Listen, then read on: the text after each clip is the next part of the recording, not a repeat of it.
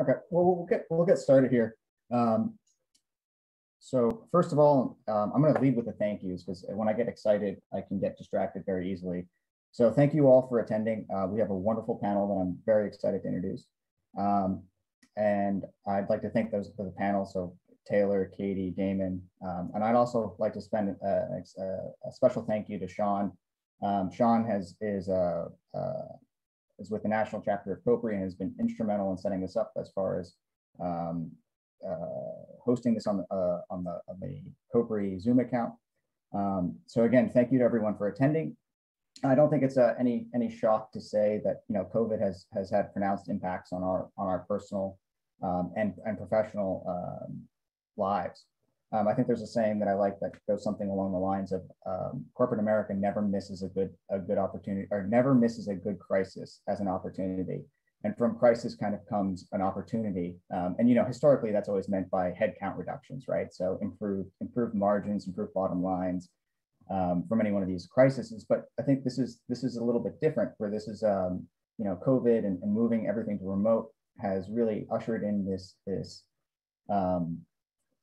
you've had no choice but to go to a global remote working environment. And when you start to look at, as we start to come out of this on the other side, you start to hear JP Morgan and Google and Goldman Sachs, and they're all basically indicating that they're going to return to the office. I think Google said that by September there's going to be no more than 14 days of remote working without approval from a manager. But it's interesting to see that when you start looking at the SEC filings for all these publicly traded companies, they're all basically forecasting 40% reductions in corporate square footage. So they're moving in one direction, sort of publicly, and then beneath the surface, there's this acknowledgement, even from those who are indicating that they fully intend to be in a fully in-person setting. There's sort of these ground seeds for acknowledging that remote is here in some way, shape, or form. And if you sort of look at the more generic engineering field, there's been a huge consolidation, right? So I think locally here in New York City, you have Hanpadro, who got bought by Halcro. Halcro got bought by CH2M Hill. CH2M Hill got bought by Jacobs. And so when you start to have this consolidation, there's going to be this push to sort of look for ways to save money.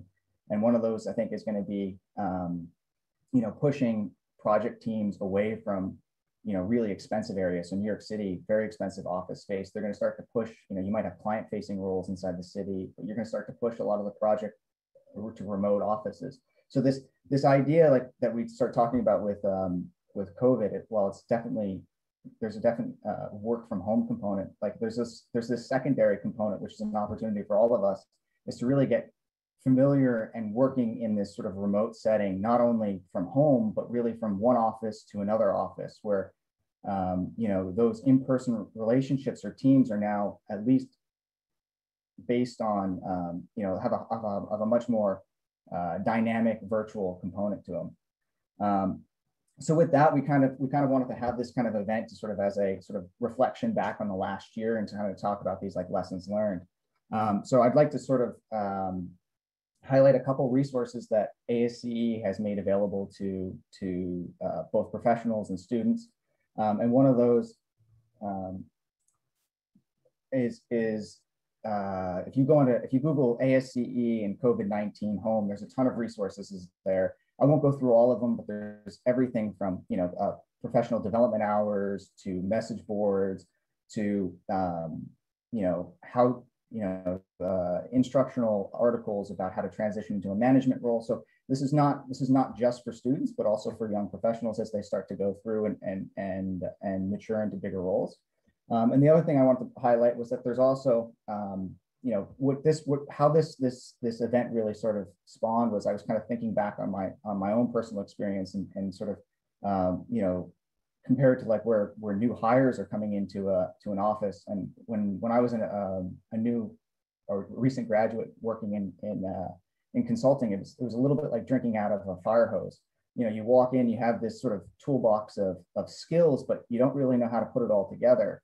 And so there was often times where you'd get an assignment, you sit down, and you'd be a little overwhelmed. So it was really easy to like walk down the hallway and knock on a door that was open and, you know, either talk to a senior engineer or even somebody who's 2 or 3 years older than you.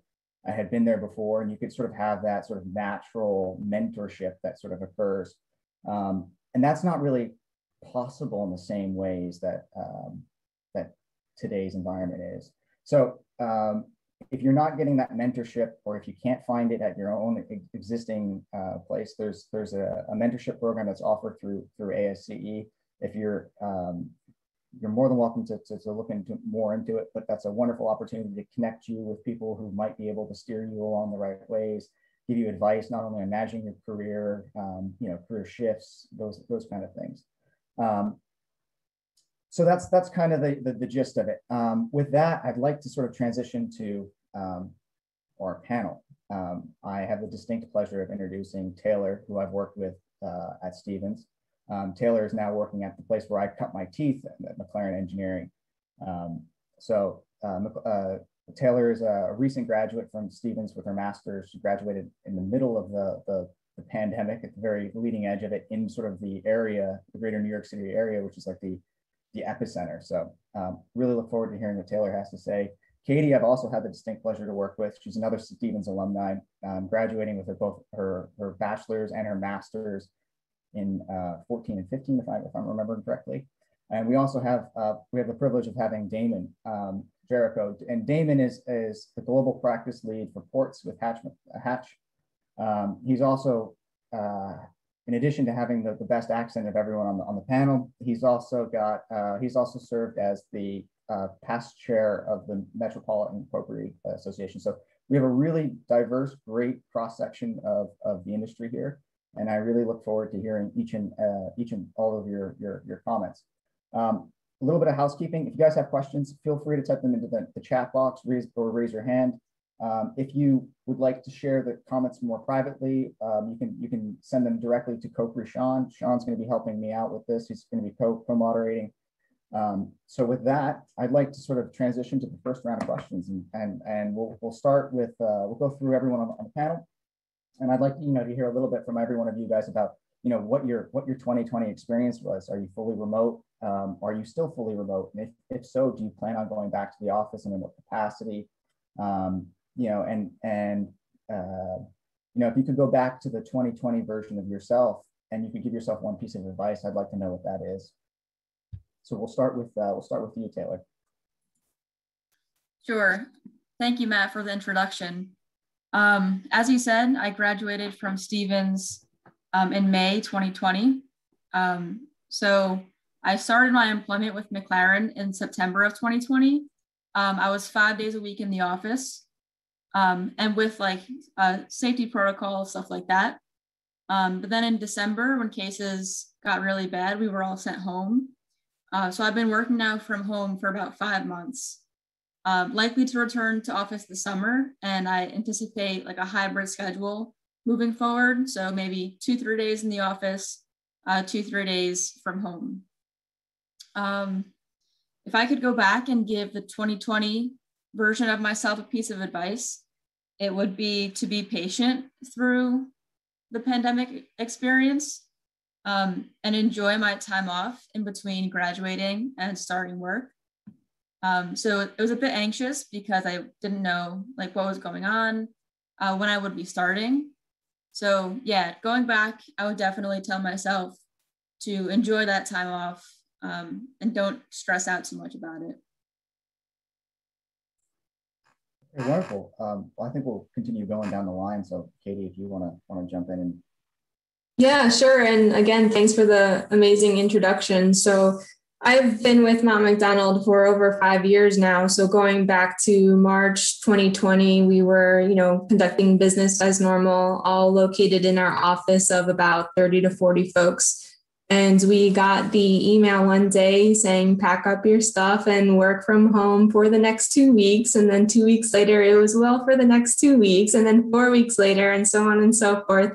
And here we are, over a year past, and we're all still fully remote, essentially. So what has started off as a very temporary situation has now since revolved into something semi-permanent. And it seems like everybody is somewhat in the same boat. But from here on out now, since we've seen advancements in the medical industry and the protection, and we have seen people going back to the office, I think personally speaking, for my company, I think we are slowly transitioning back to the office. I think it's a little bit more flexible. So people who are comfortable going back will have the option of going back maybe a few days a week or whatnot. For myself, I'm probably looking at a schedule of going back to the office on an as needed basis. But to highlight one of the things that I would immediately recommend to myself going back a year from now is that I would remind myself that I'm not a siloed individual. I still have, even being physically located away from my colleagues, I still had the network available to reach out to if I had questions and support. Similar to what Matt was saying at the beginning of this, we sometimes get stuck in a rut trying to find a solution to a problem. And when you're physically located in a separate room from everybody else in a remote situation, you may forget that you have those resources available to yourself. So I would definitely have recommended to myself back then, don't spend as much time trying to figure out the solution by yourself.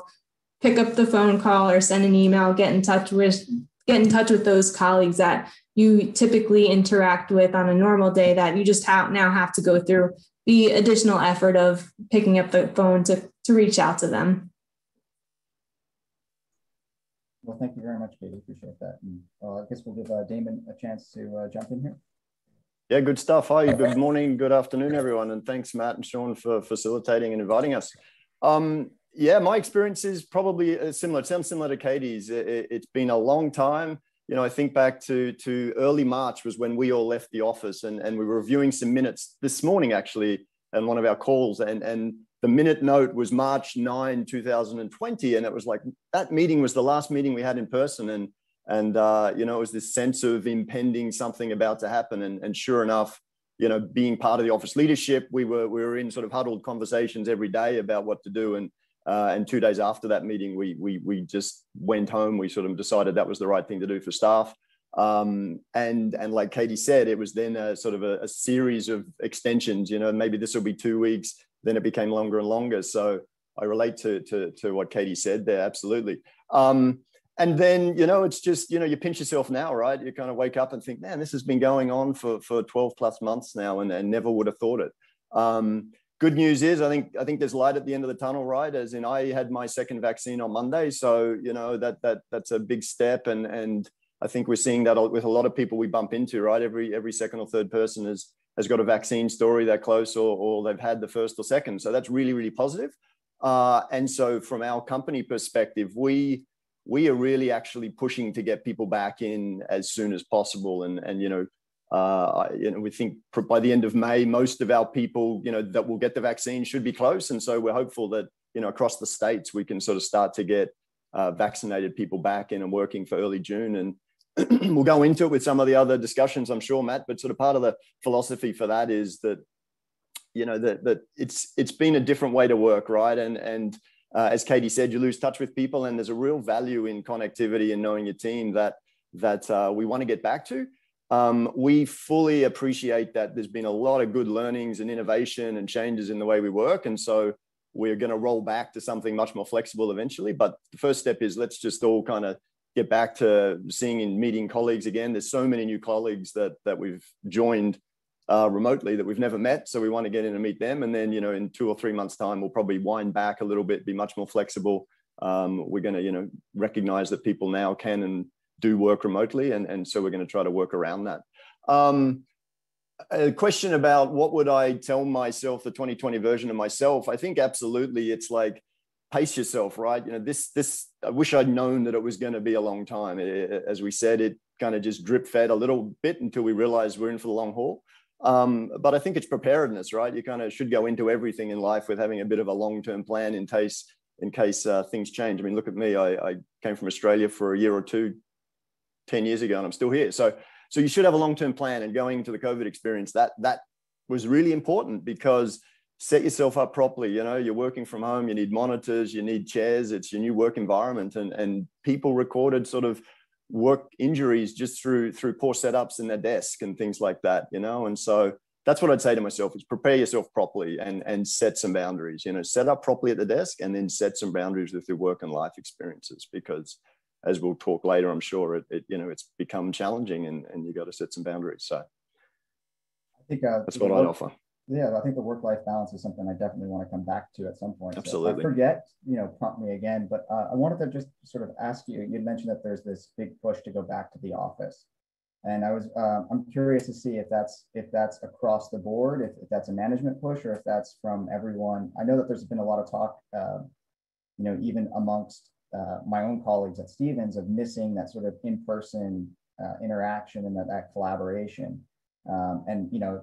I'm going to circle back to Taylor about the onboarding of in a remote setting and all that other kind of stuff. But I was just curious to see if you could give us a little bit of clarity on, you know, if it's across the board, if it's a management push, like where's that? Is it organic? Like where's that coming from? Yeah, absolutely. No, that's a management push, and it's sort of from all of us leaders recognizing that this thing was so cataclysmic and off a cliff that we didn't necessarily prepare and sort of set ourselves up for working this way. But the good news is we as a global company always work remotely, right? We have people in New York work on jobs in Africa, Australia, wherever. So we're kind of used to it.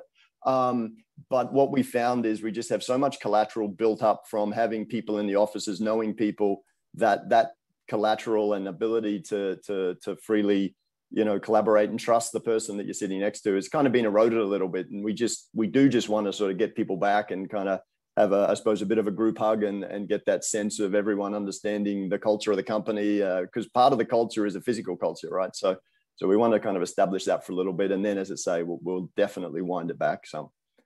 So that's a great transition there.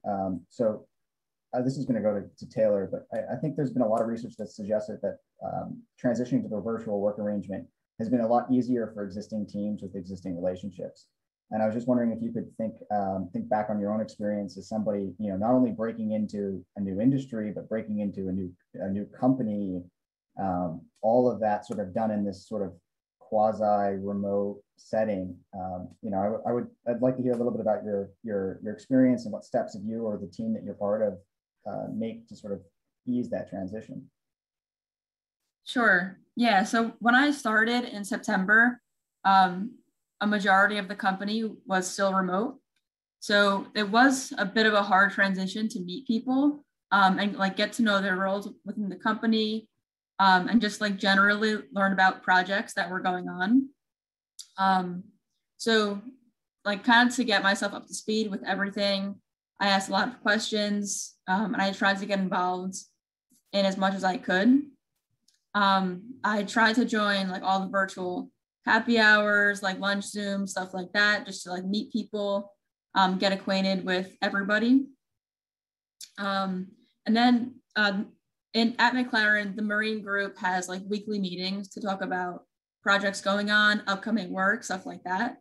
And when I first started, I was given the opportunity to present like about myself on one of the meetings. So I presented like my technical background, previous experience, stuff like that. And I think that really helped in having the whole Marine team kind of get to know me. And that helped me get like a role on some projects. Sorry, slow here to get the unmute button. But so that's wonderful. With respect to those happy hours and the technical presentation or the presentation sort of about yourself that you had given to the entire team, did you feel that one of those was more successful than the other at sort of, you know, what was your sort of preference on like what was the sort of best bang for the buck, so to speak? I think the happy hour kind of helped me engage with people, like talking about stuff other than projects. So that kind of helped me like get to know some of my coworkers better.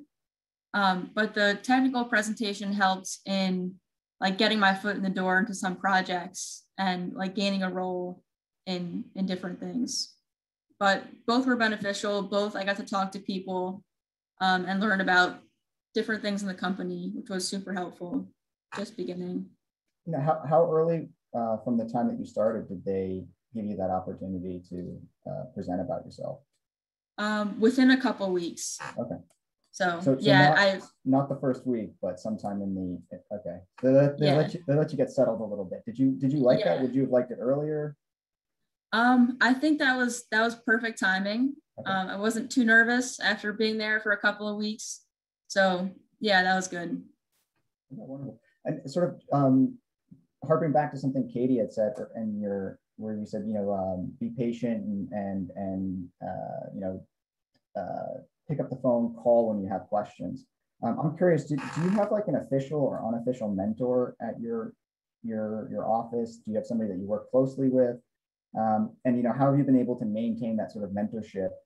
Has the methods that you've communicated changed? Do you still have a virtual happy hour? Those kind of things. If you can sort of highlight anything along those lines.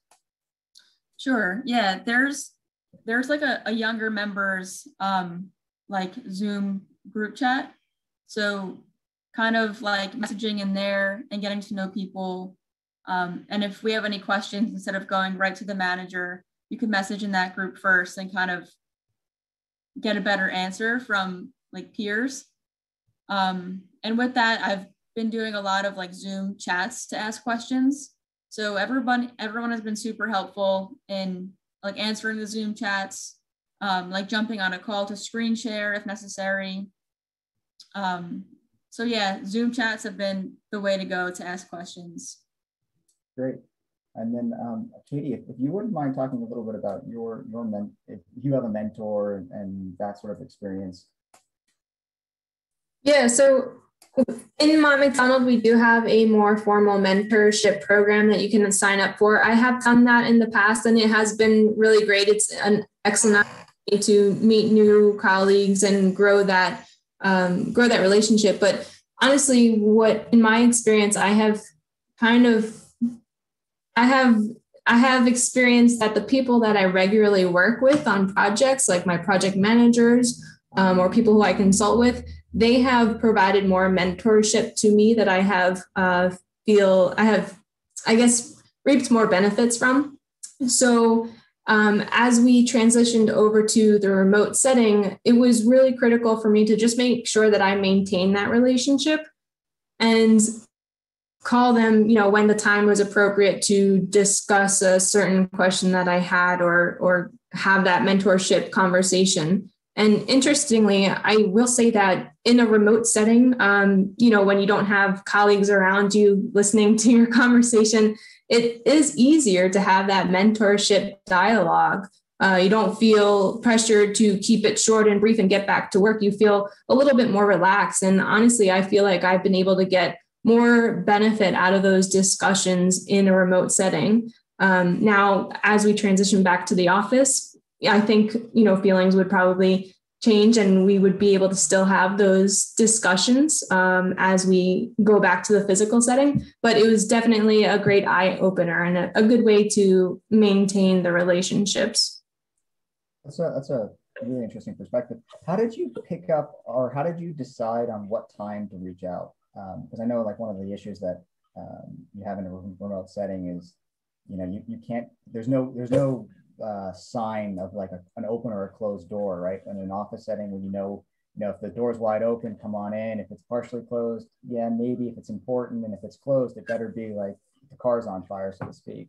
So, did you set up prearranged times to talk, or was it more informal? Was there like, how did you iterate to that process?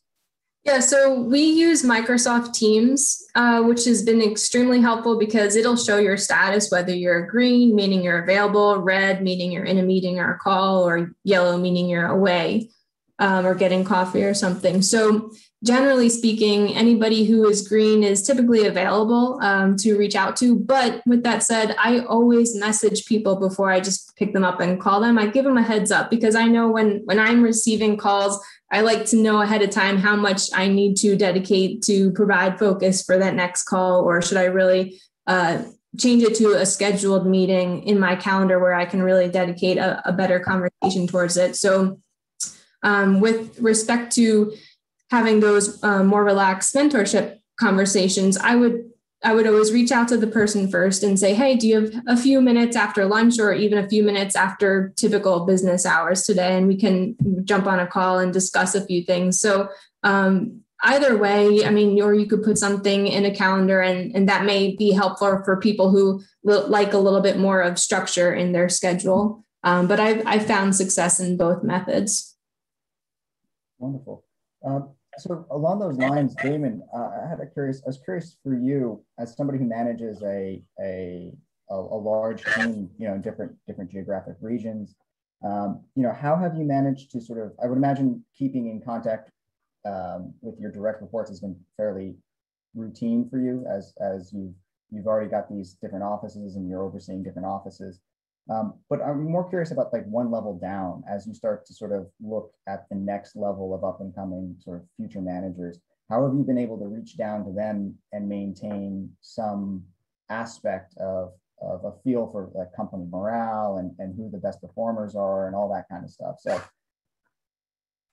yeah, no, for sure. Good question, because interesting observation through this process. What we found was that because we're kind of forced to communicate through Teams and everyone was home, that we used to have a weekly meeting in the office and people would come, but you'd probably have half of the office turn up. And as soon as we went home, we thought, we really need to stay connected with people because we're all dispersed now. So we set up sort of every day, we had a 15-minute check-in call.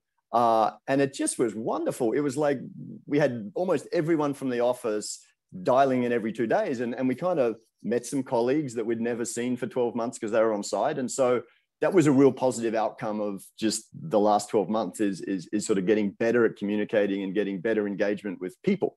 But then to the question about, making sure no one's left behind, I think through those engagements, it kind of was appreciating that not everyone's comfortable talking in, a group setting, right?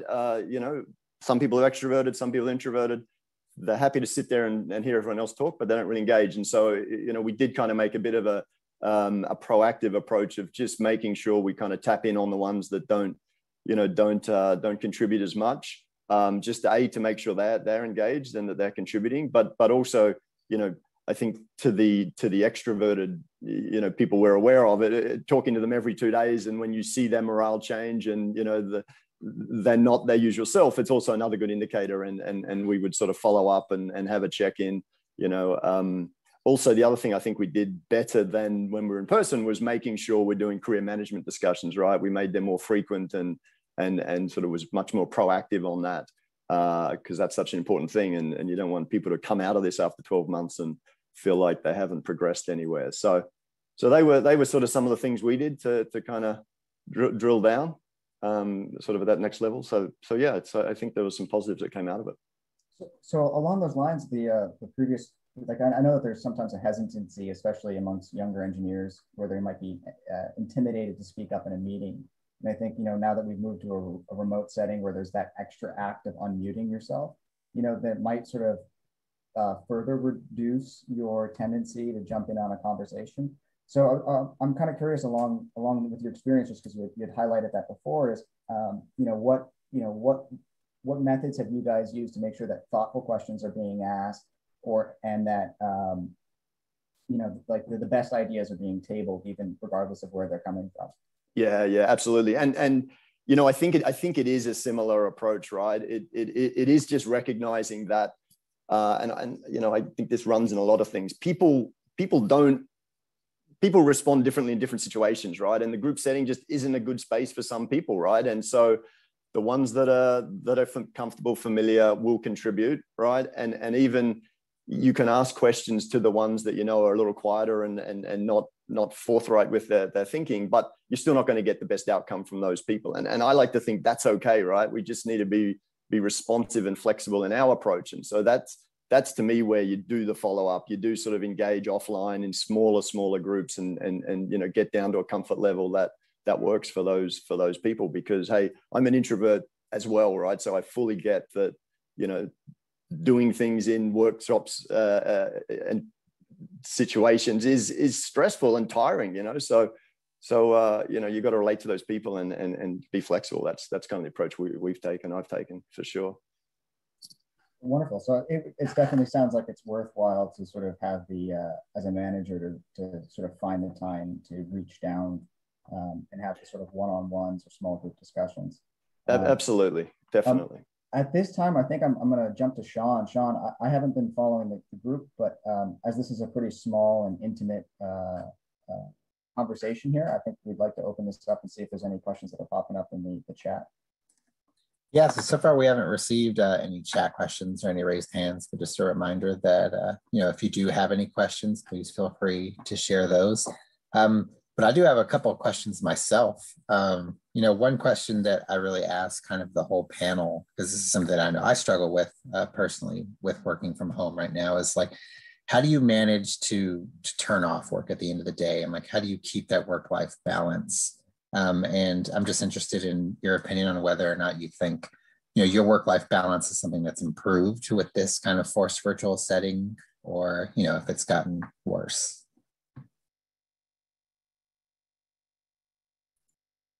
I could start off with this. So at first, when I first started working from home, I had like my little office set up in my bedroom. And I had that for a couple of weeks, but that was kind of tough because like I was spending all day in the same room for the most part. So I bought a desk to have in my house and I put it in a different room. So I had like a little work set up or office space.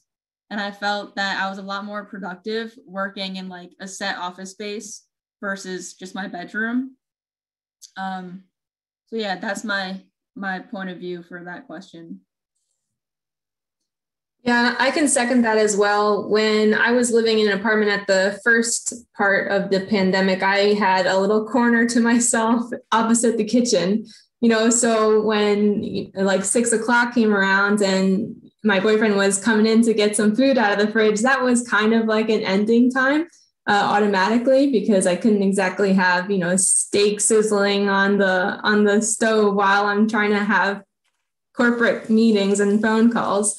But after I had moved into a standalone house, I have a dedicated office room. So I have a door, a real desk, privacy, and it's a much more efficient setup that I appreciate significantly more than just having, a corner in a mutual area. So I think the first, I guess the priority here is making sure that your physical space is set up to a point where you can physically leave it and leave your work setting there. I think having that physical boundary is a huge component in separating your lifestyle from your work life. Yeah, absolutely. And I'll just add and give my perspective there. I struggled a lot initially. I think a number of people did, just because there was zero separation. There was zero transportation time, commuting to the office. So all of a sudden, all of that time just got consumed with work and not managing the calendar.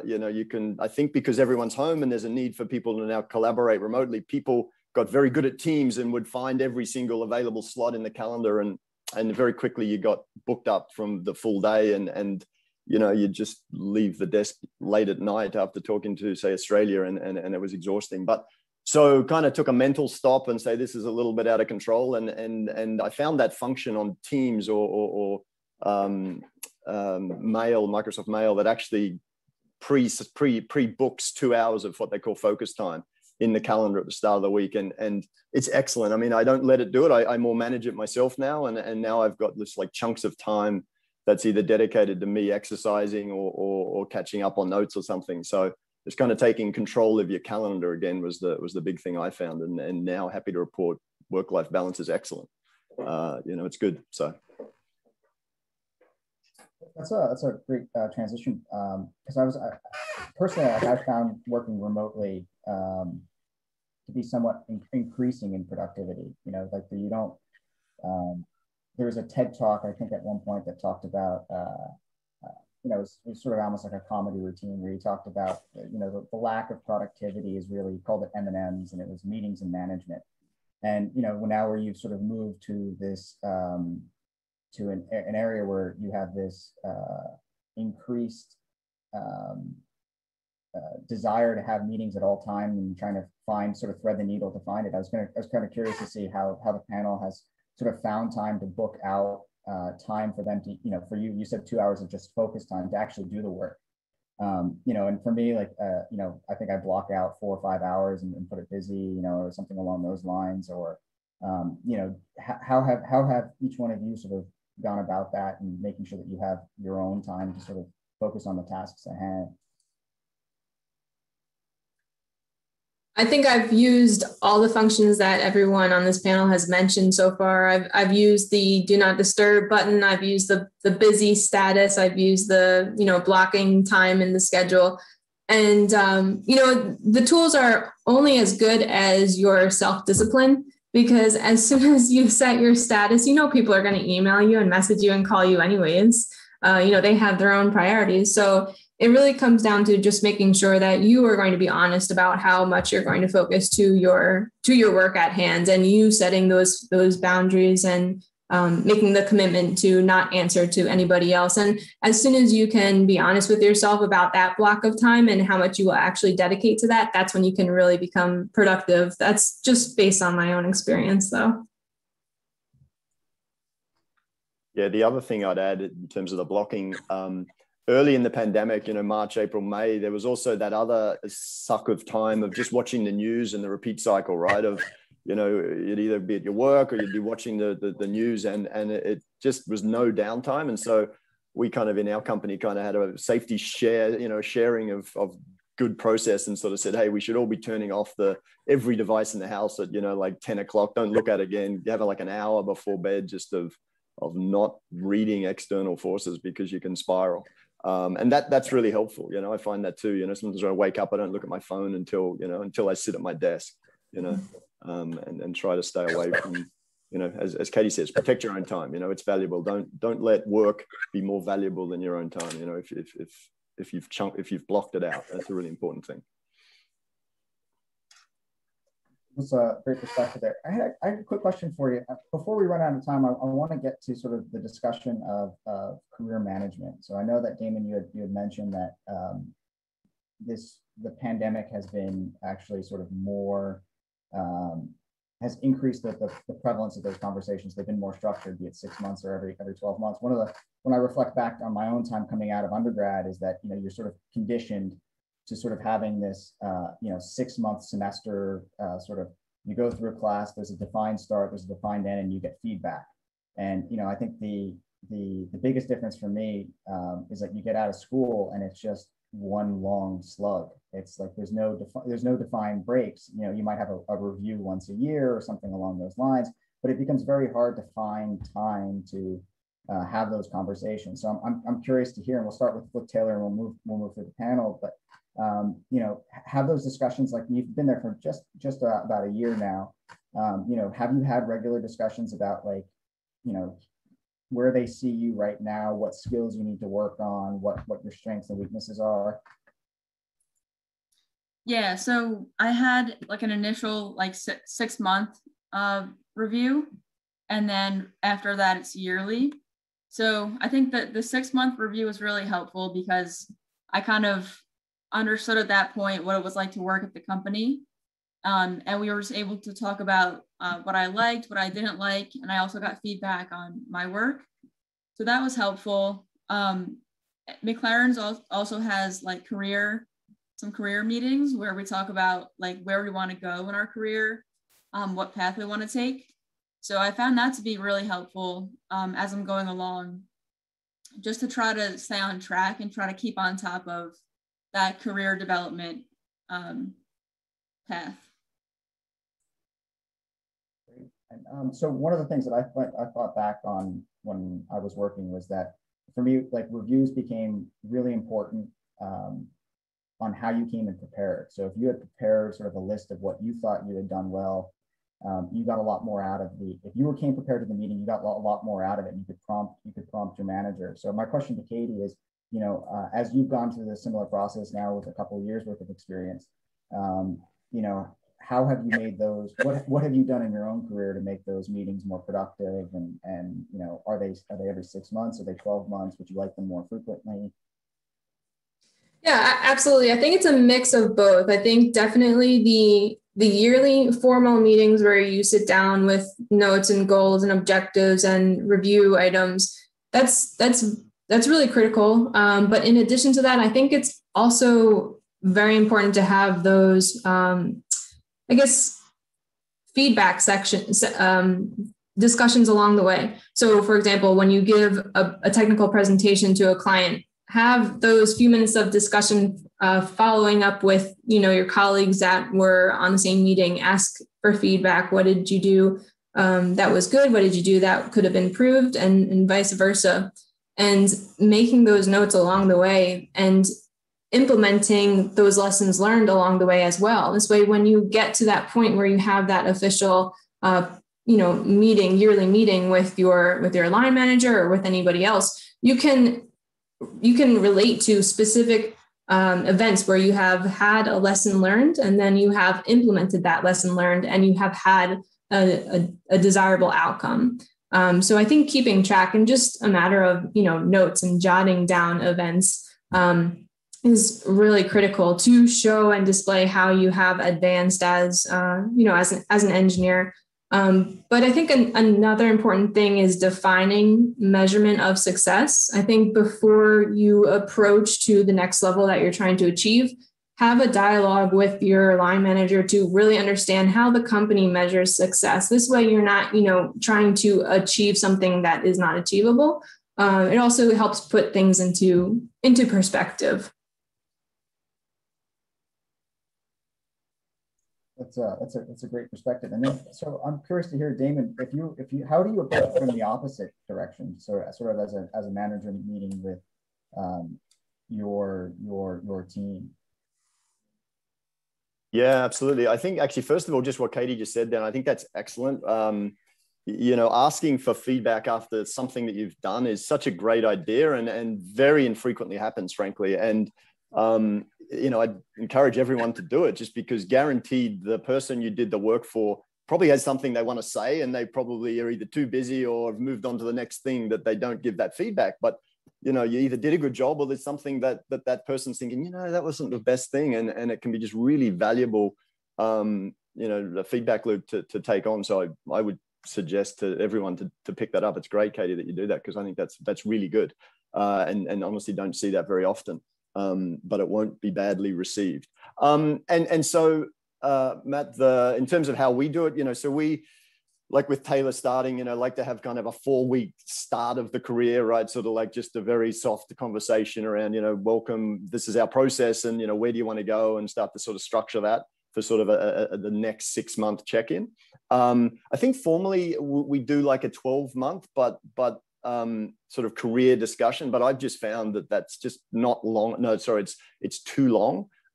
So we kind of try to do every 6 months, do the formal conversation where we go through sort of a series of questions. What are your strengths, weaknesses, good contributions, areas that you want to go, like where does your career want to get to? And then promoting also, regular check-ins, you've just a coffee, right? A 15-minute conversation, which, as I say, with the last 12 months has been so much easier to do.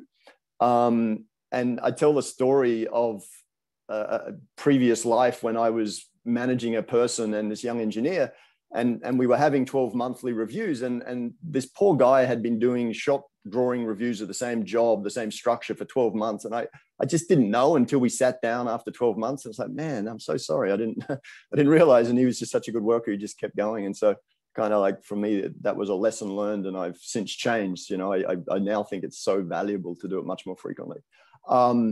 So yeah, that's the way I see it. I think it's just regular check-ins, have formal conversations, 6 months, but the more you can just have a how are you going sort of conversation about, is there anything you really want to tell me, then it's really important. And I personally welcome it if people reach out to me, and then I'll prod if they're not. So just to follow up on that, with sort of 2 questions is, how do you sort of have the equivalent of a coffee or lunch with somebody who's in either a different country, different office?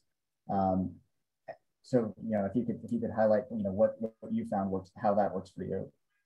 Well, it's easier, as I say, over Teams now, right? And again, that's part of the benefit of this. If there's anything good that's come out of this last 12 months, it's that connectivity to people everywhere. You know, people who I work with in Africa would never do a video call ever before, and now it's a regular weekly call that we do videos on, and so it's just such a valuable, powerful new thing that we've gained. And so therefore coffees with these people or a happy hour is really, really simple. You know, it's so much easier than it used to be. So that's a real positive thing that's come out of this for sure. So if you were a younger engineer who's relatively new, like how is the best way to reach out to you? Is that through like a text message or an email? Like what would be the most receptive way to sort of, without seeming forced? Yeah. No, again, I go back to what Katie said, which is really good. You know, recognize that we're all really busy, right? And you want to capture that person in the right frame of mind and be able to dedicate time for you. So I think it's really important that you do, you know, reach out and give a little bit of a warning that you want to chat or you know, are you free to chat, and certainly don't take it the wrong way if that person's not available, right? I think it's really important though, if that person cancels more than once, then, you know, you might have to have a conversation with them about, you know, your value and respecting you. But that's important, right? Is to try to give them some warning and then agree a time and then see that commitment comes back to you, that they follow up on that time. So that's people reaching out. And then, you know, again, as I say, you know, we as managers have to recognize that not everyone is proactive and confident and extroverted and may just need a little bit of a prod about, hey, let's have a chat, you know? So it's kind of going back the other way, making sure you're speaking to the quiet ones. Great. That's a great perspective. Sean, I'm gonna kick it back to you to see if there's anything, as we're coming up on about 10 minutes to the hour. I just wanted to see if there was anything else that you had received. Yeah, kind of really just building off of that same conversation we were having, you know, I'm wondering, and Damon, your perspective on this is something I'm really interested in. Like, do you feel like you have a good grasp of, you know, the level of trust you have in the work ethics and abilities of your new, younger engineers that have, you know, potentially been working for a really short time and most of it virtual or all of it virtual? Do you think that you'd feel differently if you had been working with them in person in the office? Like, do you feel like there's a difference in how you feel about, you know, the new employees coming in? That's a really good question, Sean, and one that I actually hadn't really reflected on, because I just don't know, to be honest, you know, because you're right. It's the people that I've worked with physically before, I have a much better sense of them and the way they behave. And you know, when things are not going well, you can understand that. And so, yes, as it relates to those people and the new people that I've only met through Teams, yeah, it's all in trust at this point. I mean, there's no one that I'm thinking, yeah, I should be suspicious, because I'm not. So I trust them, but it is based purely on trust, because as I said at the start, you know, I haven't built up any sort of physical connectivity to these people. And I don't know if anyone's met someone in person since meeting them initially on Teams and building a relationship with Teams, but people are different, right? Once you meet them in person, it's going, man, I didn't think that was you. And so, you know, I think there's a virtual trust that's built up that it's going to be really interesting to see how that evolves as you meet these people in person and get to know them personally in the physical sense. So it's, to answer your question, yes, I trust them and have no reason not to, right? At this point, we'll see what happens. So along those lines, Taylor, as somebody who's new and in that position, did you feel that there was you being helicoptered, or did you feel that there was you were sort of had a bar to jump above, so to speak? Or how did you prove yourself? Could you talk a little bit about that experience? So I was in the office for, I guess, about 5 months before I was at home. So I was able to meet my supervisor, which I think was helpful, just to be able to talk to him and see him in person and ask questions.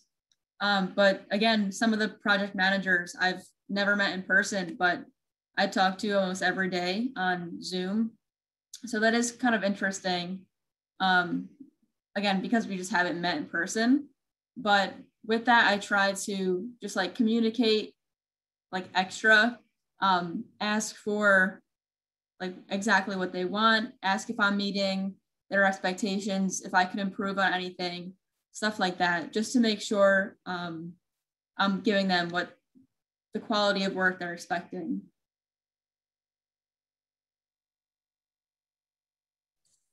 Yeah, if I could just add one more thing, I think this is really where the video function plays a key role, because when I speak to folks who just have, their names written in, whatever font on a black screen versus when I speak to somebody's face, it's a completely different dialogue.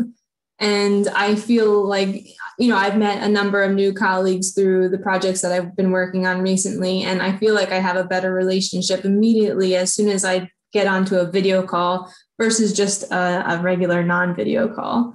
So I think that is something that I have grown to appreciate over the past 12 months. I am definitely guilty of being one of the sort of generic icon. So I've learned something from today. So, but actually, so Katie, I wanted to talk to you a little bit about, we had talked a little bit in the beginning about work-life balance, and having worked with you before, and knowing your work ethic and, how immersed in work you were. I'd like to hear a little bit on your perspective about how your work-life balance has changed and how you've managed to set those hard boundaries on a personal level.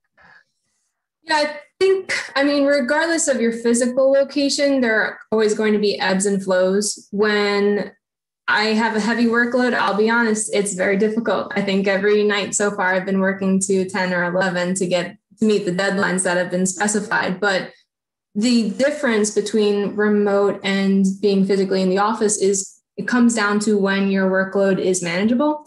That's when I have been taking advantage of not having a 30-minute commute, and I've been running over to the beach to grab a coffee in the morning ahead of work, or going outside after work to get in a bike ride while the weather is nice. So it is very dependent upon the level of work that I have at the time being. And like everything else, there are just times when you have to, put the nose to the grind. And then there are times when you have a little bit more flexibility. Thank you. As we're kind of winding down in the last 5 minutes here, I just wanted to touch base with all of you guys and talk. I think some of the people on the call here are going to be undergraduates and are still sort of wrapping up their academic careers. So my question is like, for internships, at your respective companies, have you brought on interns? What has that experience been like? Do you plan to bring on interns this coming year? Have the past years? And then sort of even more broadly, if you look back on your own academic careers, especially, Taylor, who's sort of fresh out, so to speak, what are skill sets that you wish that professors or people in academia stressed, skill sets that, either you felt well prepared for, that were maybe perhaps underdeveloped. So I'll leave this to anyone to just jump in and sort of have that conversation to wrap this up. Matt, let me jump in on that last question, if I may, about skill sets. I reflect on this a lot, that I think something that, two things. One of them is appreciate that what you learn in university or college is extremely theoretical, right? And the textbook, the first job you get is never going to be like the example you did in the textbook, right? So we in the industry understand that, right? And so we fully expect that you don't understand how to do that particular application. And so, don't put pressure on yourself to think that you have to come knowing everything, because we appreciate you don't. So what I think is really valuable is learning the skill of, humility and listening. And if someone's explaining an exercise, this is new, you haven't seen it in a textbook. So just listen, ask thoughtful questions, and don't have this expectation on yourself that you need to know the answer. And when you do ask questions, just make sure you have an answer that may be wrong, but just to propose, look, I think this is what you're saying. Is that correct? Right? Because that's a valuable skill. And there's nothing more frustrating than just a lot of questions with no sort of forethought. So that would be my recommendation for sure. Yeah, I can follow up on that briefly. I would also definitely focus on communication skills, both oral and written. And that also covers technical writing. It's you'll notice when, you work with 4 or 5 different people all on the same technical report and you have somebody else read it, you'll notice, who has written what paragraphs versus the others. So, as students go through their education process, if there was an opportunity to build on that and really focus on harping in those skill sets and bringing that to the workforce early, it would really set them up for success, because it's just something that you kind of learn as you go.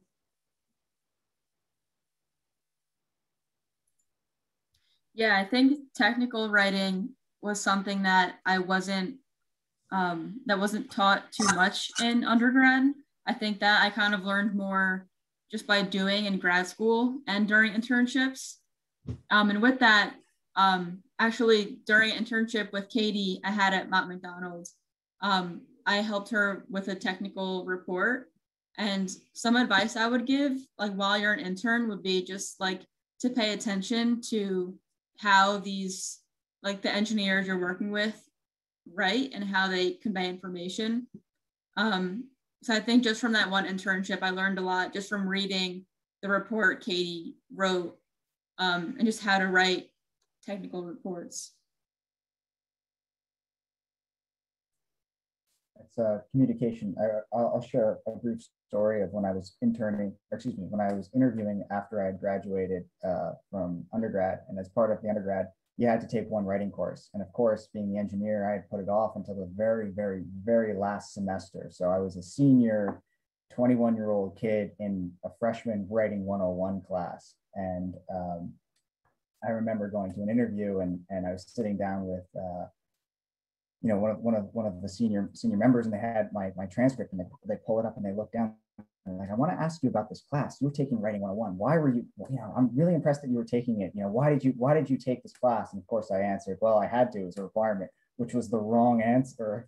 But I think it's one of those things that I managed to save it by saying that, like, writing is part of everything that we do. Every kind of lab report that you've written, every type of technical writing, it's embedded. So you can have the right answer, but if you can't communicate it, it's not doing anyone any good. So I think that that's definitely a really strong takeaway. At this point, we're at the hour. I will open it up to if there's any more questions that are coming in through the chat. Otherwise, I'd like to thank everyone, or this is the last opportunity for anyone to sort of ask any questions. I'd like to thank our panel for taking time out of their day. I know that it's tough to find an hour. So thank you very much for making yourself available. And again, thank you for both Sean and COPRI for their support on this event. Yeah, thanks to the panel. You guys were incredible. It was great to have, representatives from 3 really different places in the career. And, I know that I've learned a lot, and I think our student members moving forward will really, be able to take advantage of what you guys have shared here today. And I just want to remind, everybody who did come that, you can learn a lot more about COPRI at asce.org/COPRI. You can learn about memberships, and student memberships are always free with ASCE. You get a lot of great membership benefits that are specific to you. And on COPRI's website, you can learn more about our student chapters, like what Matt is doing at Stevens. If your school doesn't have one, we can help you figure out what it takes to set one up. You can find this video moving forward on COPRI's YouTube channel, and all of the great events that ASCE and COPRI have going on are on our events timeline, including the webinar that Eden shared. So, thanks a lot, and we hope to hear more from everybody. Excellent. Thanks, everyone. Yeah, thank you all. Bye-bye. Thank you.